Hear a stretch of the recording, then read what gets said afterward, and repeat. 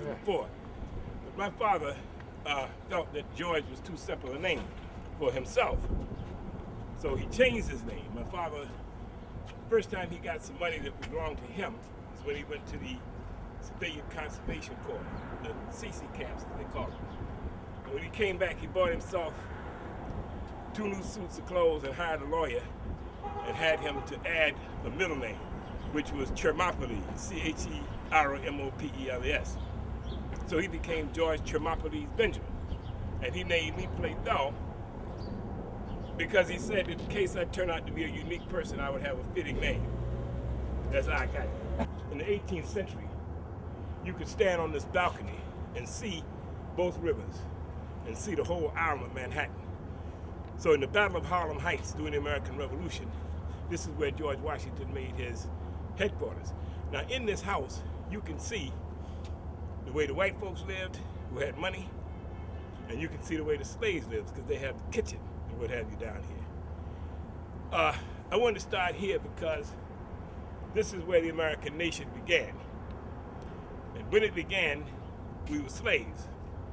Now, I'm going to talk about what has happened in the last couple of 100 years and how we came from slavery to where we are now, and the role that education has played in that leadership.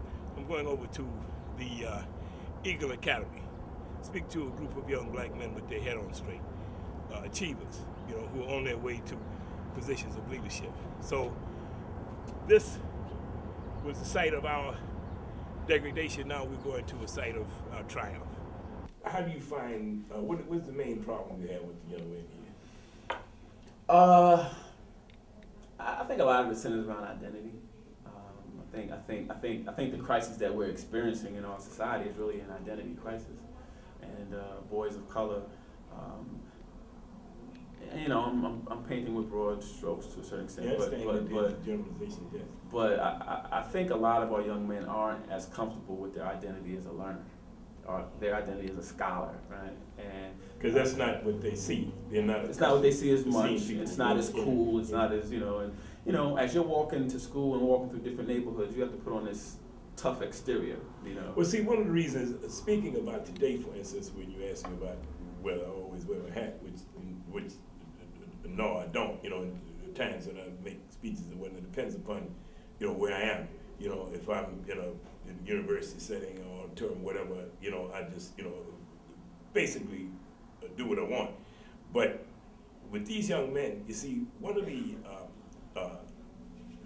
problems with young minority men when he's talking about them having difficulty imaging themselves or imagining themselves as scholars.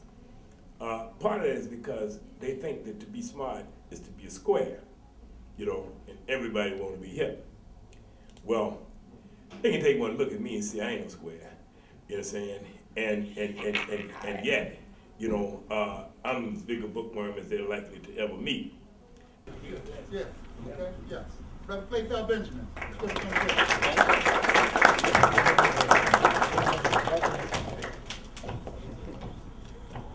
First of all, since I knew I was coming to talk to a group of young bloods, I decided I would come dressed the way I always dress so y'all can see what old school cool is, because I know y'all.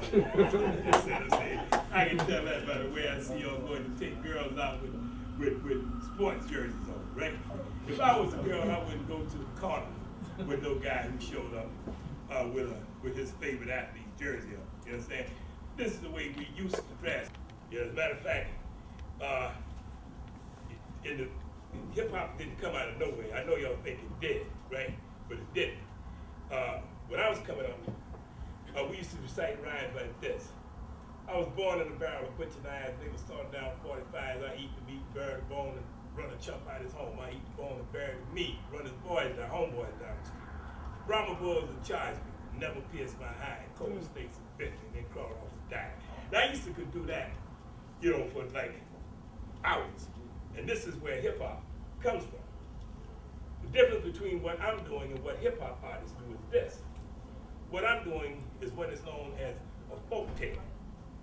I think that hip hop is the most important form of popular music ever devised among young people in this country. Now that don't mean I like all understand, because there are different kinds of hip-hop. Gangster rappers, I have very little use for, except as an anthropological interest. When I say anthropological interest, that is an interest in listening to what they have to say so that they can learn about the environment out of which they come and how they perceive their existence. Anthropology, the study of man, all right? Study of human culture. So I have an anthropological interest in gangster rap. And some of them are quite artful, you know. I mean, but basically, the importance of hip hop is that it, first of all, it's an intellectual art, like comedy, okay? Dancing, what have you, that's physical. Hip hop is an intellectual art. That is, you have to sit down and think. You've got to think. You're creating narratives. You're creating narratives and rhymes. Now, of course, they didn't invent, even in terms of artifacts, creating narratives and rhymes. Creating stories and rhymes is very old. It goes all the way back to Molière. Any of you ever heard of Molière? Molière was a great French playwright, contemporary of Shakespeare, you know, from that era. And if you go to the library or go online and look up a play called The Misanthrope, and you'll see that the whole play is written in rhyme. Every line is written in rhyme, right? So telling dramatic stories in rhyme is nothing new. And even telling stories in verse, because Shakespeare, all of Shakespeare is verse. All of Shakespeare's poetry, I am the Tempest is in English, but it doesn't rhyme. It's free form for the most part. But it is verse, it's meter, it's that poetry, very high level poetry, as a matter of fact. So when I talk about the fashion disaster that has befallen young men as a result of the hip hop revolution, I'm talking particularly about that. Whatever virtues hip hop has, teaching y'all how to dress ain't one of them. Right? Now, when I was coming up, black men were, well, y'all still set the fashion music, black and Hispanic men, but y'all just set it in the wrong direction. But when I was coming up, we were looking at people like Nat King Cole, Duke Ellington, Miles Davis, Billy Eckstine. Y'all know who any of these people are? Yeah. All right. Well, these were the sharpest men in America. Everybody wanted to dress like that. You know, I heard one white guy say that he would die if he could be Duke Ellington for a day. He'd be ready to die, you know, if he could do it. So they were the epitome of what it meant to be a male element. And of course, I'm the product of it. So you see what we were. And perhaps you can get some ideas about that. On the question of education and leadership, it is easy to see that our greatest leaders, beginning with Frederick Douglass, and Frederick Douglass was born a slave. He had no opportunity like you have. Frederick Douglass grew up on the eastern shore of Maryland, where it was a capital offense to teach a slave to read. That is, if you got caught teaching a black person to read, you could lose your life. That's how serious they were about not wanting us to learn how to read. And why do you think that's so? Well, I'll tell you what Frederick Douglass found out about it. First of all, how many of you know who Frederick Douglass was?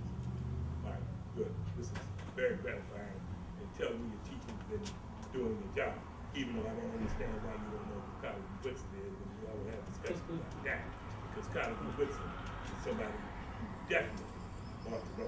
Yes, and this is the guy who was, you know, College Woodson is a singular figure. There's no person in the history of America in this field who gets his equal. None. You know what I'm saying? Singular importance. Okay, but Frederick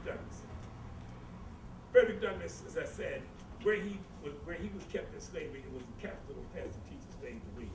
But Douglass heard, he would see the master pick up this book and read out of it. And he thought that the book was talking to him.